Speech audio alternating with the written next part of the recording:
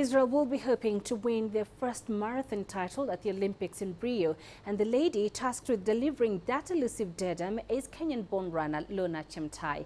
Chemtai first moved to Tel Aviv in 2009 as a caregiver to the children of the then Kenyan ambassador to Israel. Early this year, she gained her citizenship through her coach Dan Salpeter after the two married back in Kenya.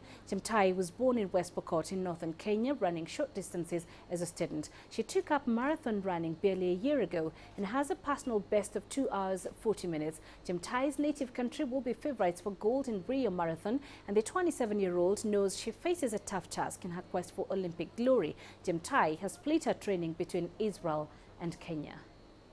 In training in Kenya, you have a lot of partners, so you can train in group.